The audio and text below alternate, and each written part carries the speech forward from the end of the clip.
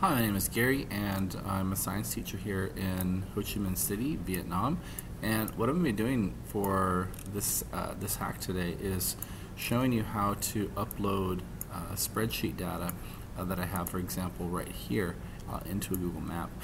And there's a lot of great applications of this, but it allows you to take data and put it on with certain site locations. And you can use like street addresses, but in this case, we've done some water quality tests, which obviously don't have a street address, of some local waterways. And we just went onto Google Maps, right-clicked, and dropped down to the menu to say see what's there. And then it just showed where the geolocation was here in decimal form. Now the students have made the spreadsheet. What I'm going to do is upload this into Google Maps, and I'm just going to walk you through the process. It's really cool, and also has a lot of great uses for data sort of analysis afterwards. So if you guys look right here underneath this untitled layer, there's this button called Import, and so I'm going to click Import. And since my spreadsheet's in my Google Drive, I'm just going to go to my Google Drive. And it's here in this folder on watersheds. And so the spreadsheet is here. It's called Water Quality Testing Ho Chi Minh City. First thing you're going to do is give it access. And once it does, I've already done that, but once it does, it's going to ask how do you want to position your place marks. And using longitude and latitude, first of all, in my map, I have latitude first and then longitude. And so if you click the wrong one, it'll say sorry, data failed to upload. So just make sure that you're collecting it however it has been reported there in your spreadsheet. Now I've done that, I'm going to put my student's name there and hit finish.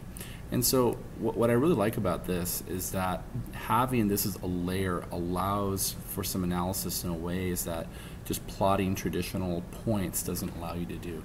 Like for example, if the students just went on and put a place mark and said, okay, you know, this is what I think of this, it doesn't allow you some of the features that having spreadsheets allows you to do.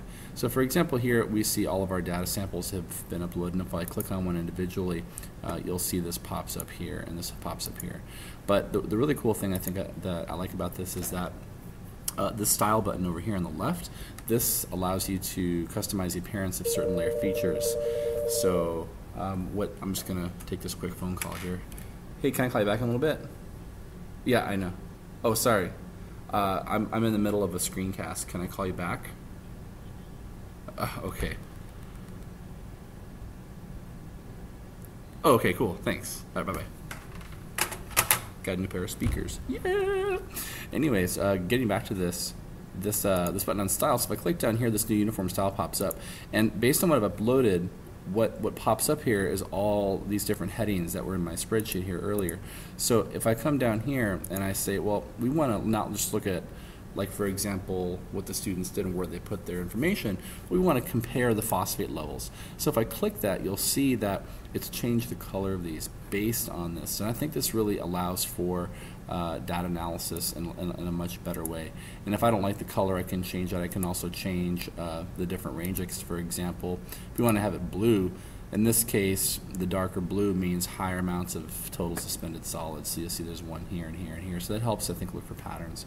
I can just do another one here just to show you what that looks like. So for example, with pH, which is obviously in the pH scale, I can change that and give it also a larger number. Say, no, let's put this, actually this kind of looks like the pH scale right here. So in fact, we see here that this was very acidic, and these over here were quite alkaline, these over here were pretty neutral. So this is a pretty cool feature that we can use for looking at data around us. And what I hope to do with this also is to get some other classes around the world involved in this project. So I'm going to send this out to the Connected Classrooms workshop. But it's a great way of looking at data and learning from the data that we all create in the classroom. And I hope you enjoyed.